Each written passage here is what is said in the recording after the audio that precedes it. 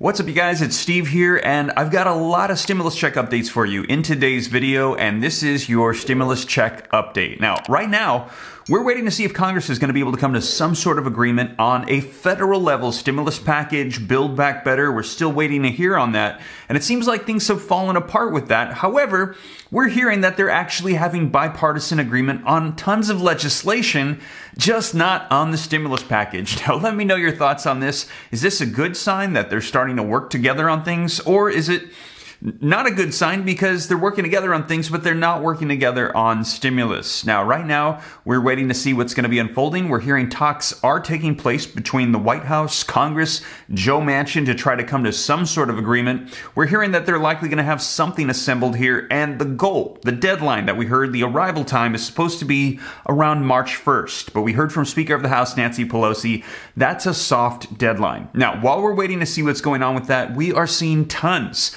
of stimulus checks coming out on different levels for states, counties, and cities. And take a look, you guys. Here are some of the ones we're going to be covering today.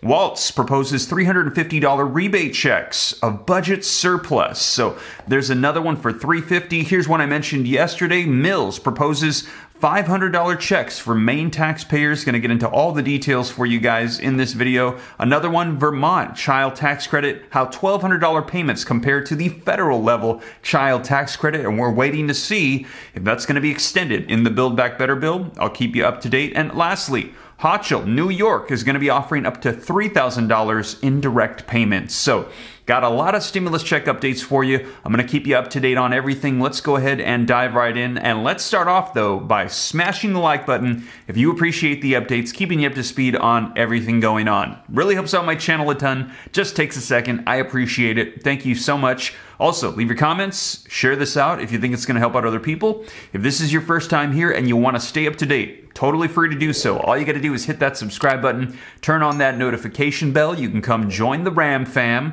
And if you got any specific questions for me, I'm easy to get a hold of directly. All you got to do is hop onto Instagram, shoot me a DM at SteveRam3, and consider joining the second channel, Steve Ram Finance, to learn about growing wealth and personal finance. But with that being said, you guys, let's go ahead and dive right in. And let's start off with the video footage of bipartisan agreements happening on legislation in Congress right now, yet we don't have an agreement on stimulus. Take a look. Sahil, you've got some good reporting on another topic here. While nobody was looking, there's been an outbreak of bipartisanship on Capitol Hill. After BBB, after voting rights had failed, we've started to see this pickup in things moving in a bipartisan way. And after you reported it, you got the nicest Twitter mention I've seen from a politician in a long time. Mine are never this nice. The President of the United States retweeting you, saying, "I ran for president because I believe government can still deliver for the people. There's so much more to do, but Democrats and Republicans are proving we can still come together to deliver important progress for the American people." What's going on here? Is the Senate in particular going to start cranking out bipartisan legislation in the first quarter of this year?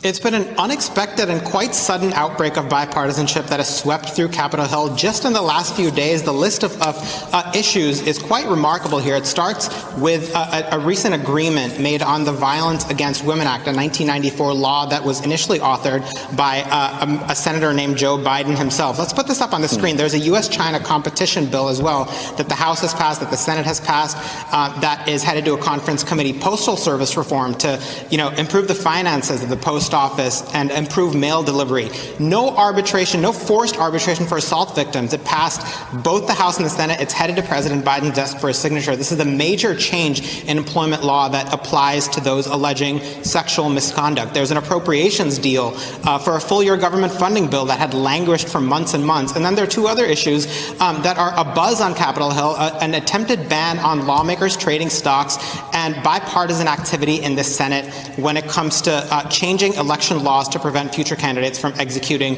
a coup, as was arguably attempted in 2020. Now, what's behind this? Republicans say the fact that Democrats have given up on their dreams of nuking the filibuster and passing a lot of progressive legislation that has made senators like Mitt Romney and Susan Collins believe that this is possible. And Democrats we talk to say, look, they came here to govern. They believe in governing. They believe in compromise. Yes, they have bigger ambitions. they believe voters don't care if achievements are partisan or bipartisan, but they will take victories where they can. And looking ahead to the midterms, they're going to need everyone they can get, Garrett. So there you have it, you guys. Sounds like they're getting some legislation done, but we will see if they're able to do it for more stimulus. Now, in the meantime, as I mentioned, I've got several stimulus checks to get you caught up on, and let's dive into the first one. A link in the description below. Walz proposes $350 rebate checks from budget surplus. Republicans call it election year gimmick, though. Now, the article says that Minnesota households could be eligible for up to $350 direct payments, and frontline workers that stayed on the job during the pandemic could receive an extra $1,500 this year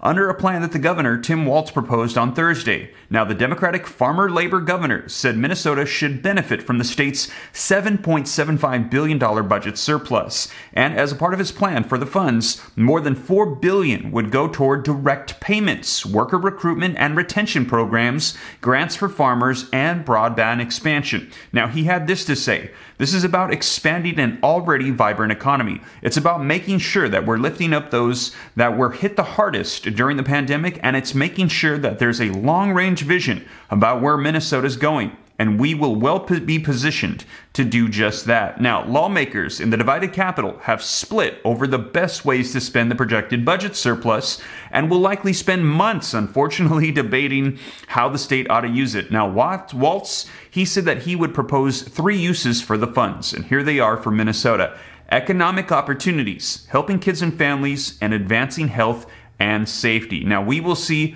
I'll keep you up to date here on the channel, but it looks like in Minnesota, there's going to be a lot of direct payments going out in different forms, and I'll let you know as soon as we hear. Now, link in the description below to this next one that I actually mentioned to you in yesterday's videos, and that is that Governor Mills is proposing using half of the state's surplus to give $500 checks to Maine taxpayers. So another state stimulus check due to surplus funds. And this one says Governor Janet Mills is proposing to return to Maine taxpayers half of the anticipated $822 million surplus to the people. Now, the announcement during her State of the State address comes at a time of worries about the inflation that's driving up the costs of food and gas. And she said that the givebacks amount to about $500 per person and will be distributed out to 800,000 taxpayers. Now, the governor also vowed to change her approach to keeping people safe as the science evolves during the pandemic, and that was welcomed news to critics of the emergency orders that she has issued. So you guys, another one in Maine, and as more details come out on this proposal,